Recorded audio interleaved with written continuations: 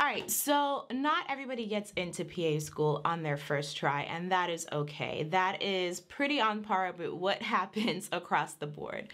But in that time that you're waiting to get into PA school or waiting to apply to PA school, what should you be doing? That's what we're going to be getting into in this video.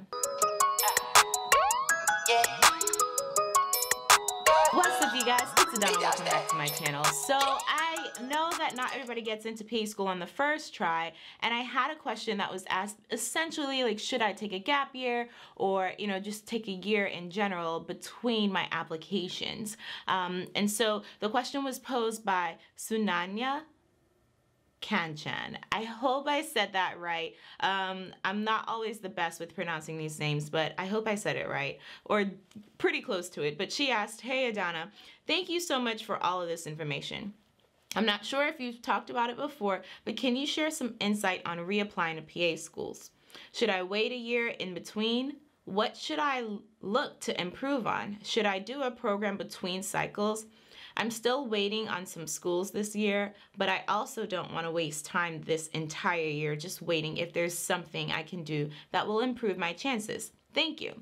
Okay, and this is actually like a good question, and it's really something that everybody should be thinking about once they apply. Whether you think that you're going to get in the first try or not, you need to be thinking, okay, what can I always do to better myself? So a lot of us like to waste time, and we're like, oh, okay, I've applied to 5 schools, or I've applied to 10 schools, or how many ever schools you're applying to, even if it's 3 or 1. And in that time, I'm gonna just wait to see if I get supplemental applications or an interview or an acceptance, because that's the track on which most schools offer you an acceptance. You'll get an offer for a supplemental application first, then you will get an offer for an interview, and then they will call you and let you know that you've been accepted. But that takes time, and so in that time, I think that there are definitely at minimum 3 things that you should be doing. Obviously, there are lots more things that people can add in here, but for me, I think that these 3 are really the most important things that you should be doing. Let me first answer your question in terms of, should I wait a year in between? I mean, honestly, that's up to you, okay? And I say this because you are the only one that knows like your particular situation, your family life, your single life, whatever the case may be. Can you afford to wait a year? Can you not afford to wait a year?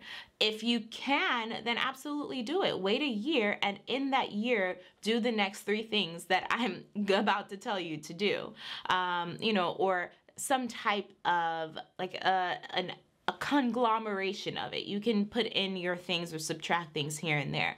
Because again, I'm just a girl on YouTube that you guys have subscribed to that, is telling you just from my experience and the experiences of others that I've seen come before me and come after me, this is what was done and this is what worked for us. But this may not always work for you. So you have to do what is best for you. So if taking a year is best for you, then absolutely do that, okay? You said, what should I look to improve on? And that's where these 3 things come in. So number 1, I feel like you should absolutely call the schools that you've applied to that you're waiting on hearing back from, and obviously do this within, not like it's not a matter of like, oh, I applied yesterday, so I'm gonna call them today. No. So if you've been waiting for a little while and time has passed, call the schools and be like, you know what, I'm really interested in your program. I know that you guys are still sending out invitations for interviews, but I just want to know if I do not get accepted, if they're still doing in this process, what can I do to improve my application?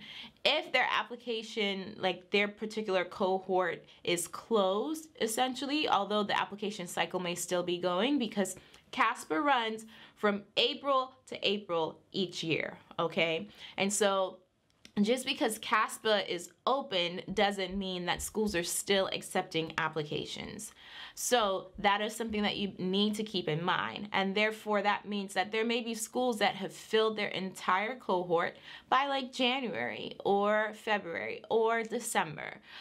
It's really a matter of the program and when they open up their deadline, or close their deadline, I would say, when's their deadline to apply. So that's really important for you all to know, and those are things that you can always find out on the CASPA, like participating schools little site. It will show you all the programs and their deadlines. But in that time, you need to call the schools and say, hey, what can I improve on? Not every school is going to give you an answer, but for the most part, people are really willing to help, and they will give you an answer on some of the things that you can do.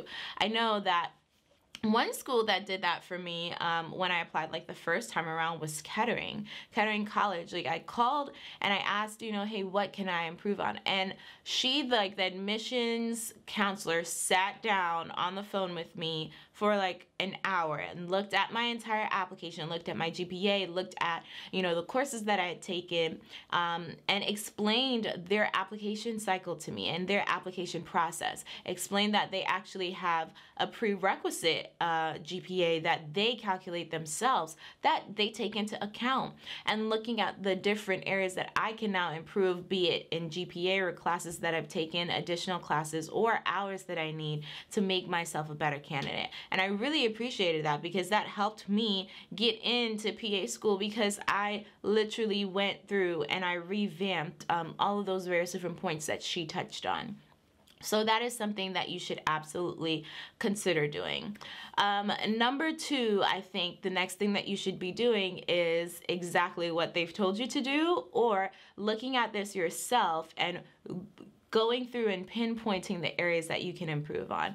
If there are prerequisite courses that you have a C in, then you should absolutely consider retaking those courses. It's important because most schools don't want C's in their prerequisite courses. Some schools don't even want B minuses. So if you have a C there, then that is like a red flag to them that, oh, okay, maybe this person doesn't work hard enough, or they just don't really care, or, maybe this PA program that is going to be extremely rigorous is not for them. And so you want to ensure that any little area that the schools can sit up here and try to like pinpoint and give you a red flag on, you don't want to have that. So look at your courses, your prerequisite courses, to ensure that you don't have any outstanding red flags that schools can pick up on. And then from that will improve your GPA, and it will improve your overall look of your application. You can also look at the areas of patient care hours and shadowing hours. Now, not every school requires shadowing, but there are schools that look highly on shadowing. And that's why there are like virtual shadowing, like Get That's University does, or that some of these other, just private virtual shadowing companies do, because we're in COVID times, and that is kind of the trajectory that our country is going, doing things virtual.